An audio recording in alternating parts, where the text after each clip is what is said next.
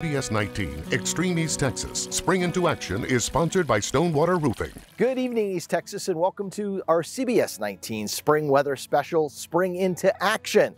I'm Chief Meteorologist Brett Anthony, along with Chandler Jordan and Savannah Hale. Over the next half hour, we're going to talk about a wide variety of topics, including the ham radio community here in East Texas and how they play a vital role in gathering severe weather information. We'll also look ahead to the spring forecast. Severe weather systems are common in East Texas in the spring, so it's important to have a safety plan, especially if you live in a mobile home. Coming up, we'll review your mobile home safety plan and we'll take a look at stargazing in East Texas. With severe weather season approaching, let's talk about how hail forms and how big it can get depending on our thunderstorm. Speaking of thunderstorms, we all remember the line of thunderstorms that came through East Texas last April. It was that powerful line that moved through the Azalea District and did widespread damage.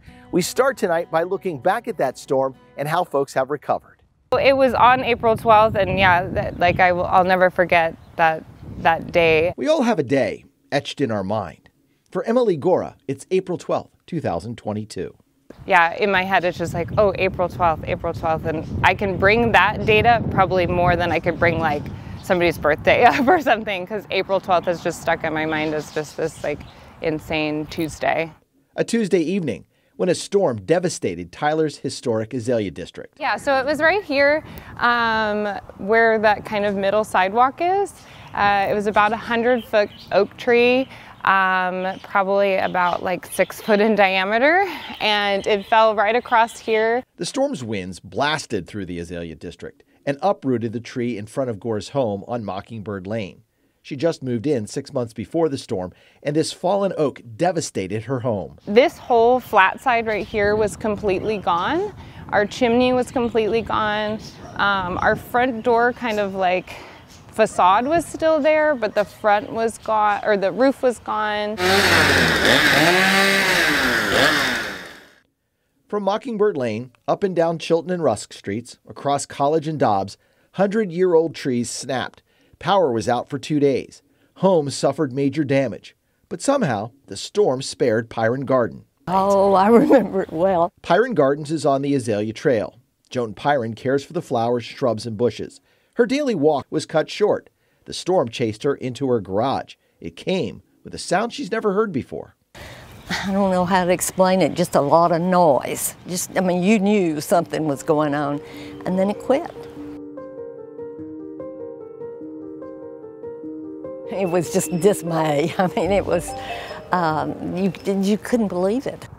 The National Weather Service issued the tornado warning right around sunset. That's when radar indicated a possible tornado moving through the Azalea District.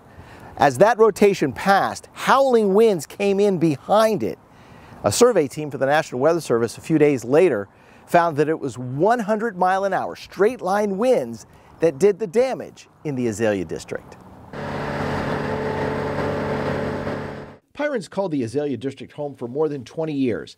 And can't remember storm damage like the district experienced last spring. We have little storms and things, and you break a few little branches and that kind of thing, but not anything like that. The storm spared Pyron's garden.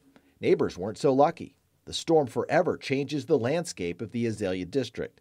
Some signature trees are gone. I've had to, and my neighbor that lost the 7 trees, you have to change the way that you set flowers out and bushes out and things like that, because where there was shade, there is no more. The Azalea Trail bounced back from the 2021 winter freeze. Last year's 100-mile-an-hour winds and a recent ice storm have done additional damage. But hope springs eternal, and there is hope the Azalea Trails will bounce back again and show out better than ever. Obviously, there's going to be some trees missing that were here last year, but ultimately, I think it'll still be beautiful. Back on Mockingbird Lane, a year after the storm, Emily Gora says she's loved this house because of its historic charm, including the original 1920s hardwood floors. The floors couldn't be saved, but Gora's found a way to keep the classic appeal. But, we really tried to keep it true to the neighborhood and kind of make sure it still looked like it fit in. And now, a year later, she says it's time to put the storm behind her.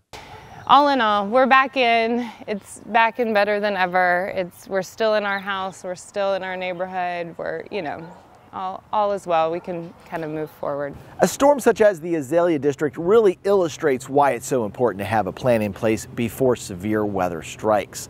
And that really comes into importance when we're talking about manufactured and mobile home safety. Meteorologist Chandler Jordan recently talked with the National Weather Service about new guidelines they've implemented when it comes to mobile home and manufactured home safety. We just heard from Chief Meteorologist Brett Anthony, who shared with us what homeowners have gone through to recover from the widespread damage that occurred in Tyler's historic Azalea District. Those homes were built to withstand strong winds, but Mother Nature proved to be too much. When compared to a mobile or manufactured home, it's critical to have a safe and sturdy structure to seek shelter in. So for like a single wide like this behind me, it only takes EF1 tornado winds. So we're talking 90 to 100 mile per hour winds that can lift a mobile home like this up, throw it, and completely destroy it. This is why we emphasize you can replace your possessions, but you can't replace a life. Actually, in 2022 in the United States, we had 23 tornado fatalities. 15 of those were people in mobile homes. In our local area, all 4 of our tornado fatalities were people that lived in mobile homes. So we're talking a matter of life and death. So you might be wondering, is there anything I can do to protect my family? Thankfully, the National Weather Service has created a 3-step plan for you and your loved ones to follow this severe weather season. So step 1, and you can do this today, is to make a plan.